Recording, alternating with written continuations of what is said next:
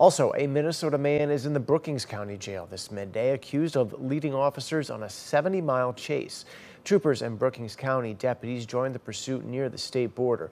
At that point, the driver was allegedly going over 100 miles an hour on Highway 30.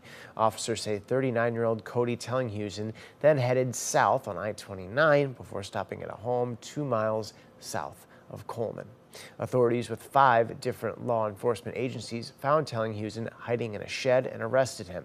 The Pipestone man is charged with aggravated eluding, reckless driving, burglary, along with 5 warrants out of Minnesota. Bond is set at $10,000 for the Moody County charges and $5,000 for the Brookings County charges.